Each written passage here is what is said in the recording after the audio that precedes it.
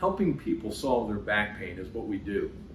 So many people are able to get better with exercise, but for those that can't, they may require surgery. Then the question is, what is the best operation to treat somebody with intractable low back pain, one that requires surgery? What we've found is that the best way to treat this usually is through an anterior lumbar fusion. That's where we actually come through the front of the spine.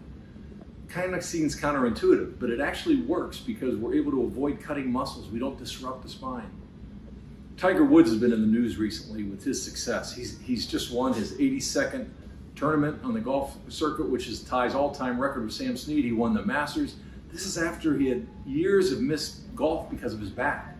He had a spinal fusion done with an anterior lumbar fusion at the bottom level, and that solved his problem. He's back winning at the highest level of his sport.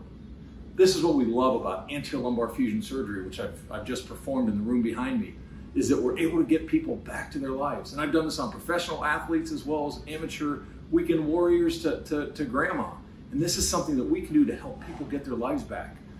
By doing an anterior lumbar fusion, we protect the natural muscles, the adjacent structures, and we put the least stress on those adjacent structures so we can stabilize the spine so you have a solid foundation to play off of. It's something that works so well, and it's something that we recommend in our patients that have a desire to remain active and get their lives back.